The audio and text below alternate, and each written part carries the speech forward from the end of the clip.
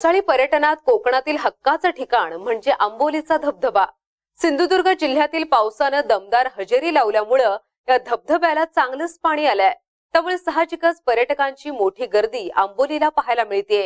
आंबोली धबधब्यांचा आनंद लुटायचा असेल तर तुम्हाला पाऊस आणि दाट धुकं पार करत या धबधब्यापर्यंत पोहोचावं लागतं। हिरवाईने नटलेल्या उंच डोंगरावरून कोसळणारे पांढरे शुभ्र धबधबे या आंबोलीच्या घाटात पाहायला मिळतायत। जैव विविधतेने नटलेला वैभव संपन्न आंबोली घाट आणि आंबोली धबधब्यांची पर्यटकांना भुरळ पडतीये। याचाच आढावा घेतलाय आमचे प्रतिनिधी समीर महाडेश्वर यांनी। आपण पाहूयात। आंबोली आता उत्कृष्ट पर्यटन स्थळ म्हणून विकसित झालेलं असून दरवर्षी हजारो पर्यटक इथे येत असतात। पावसाळ्यात तर फेसाळणाऱ्या या शुभ्र धबधब्यांखाली स्नानाचा मनमुराद आनंद लुटण्यासाठी पर्यटकांची झुंबड उडालेली असते। आंबोली हे ठिकाण सिंधुदुर्ग जिल्ह्यातील सावंतवाडी या प्रसिद्ध शहरापासून 30 किलोमीटर अंतरावर आहे। हे एक थंड हवेचं ठिकाण आहे।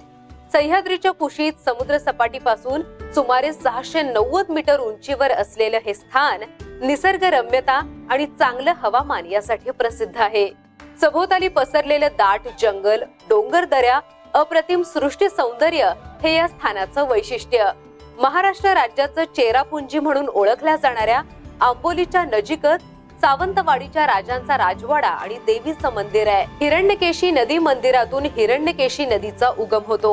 नदीवर 10 किलोमीटर अंतरावर नागरतास धबधबा आहे।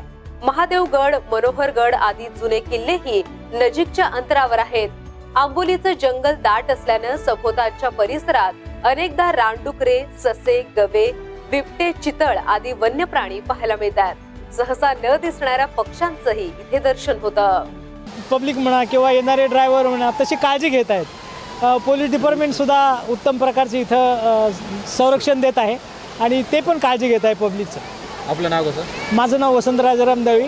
मी सेवानिवृत्त शिक्षक म्हणून आम्ही आता आनंद घेण्यासाठी पावसाळ्याचा खास करून आंबोली घाटामध्ये आलेलो आहे। आज सकाळी आम्ही शेतकरी तो धबधब्याचा भाग आहे तो पाहून आलो। अतिशय सुंदर आणि पावसाचं प्रमाण चांगलं असल्यामुळे आनंद वाटला। त्याचबरोबर हिरण्यकेशी हा जो नदीचा उगम आहे या उगमस्थानालाही जाऊन आलो। त्याही ठिकाणी जाऊन अतिशय सुंदर असं वाटलं, मनमोहकपणे जाणवलं आणि उगमाचं स्थान कसं आहे हे प्रत्यक्ष आम्हाला या ठिकाणी पाहायला मिळालं आणि त्यानंतर या धबधब्याकडे आम्ही आलेलो आहोत। इथून पुढे पिंपरी चिंचवड आंबोलीचा हे धबधबा पाहण्यासाठी नैसर्गिक सौंदर्य जे काय असतं आणि पावसाळ्यातला आनंद कशा पद्धतीने उपभोगायचा असतो। जीवनात आपण नेहमीच काम करतो पण नैसर्गिकच्या वेळेला आनंद उपभोगणं महत्त्वाचं असल्यामुळे आम्ही एक 5-6 लोक पुण्यावरून आलेलो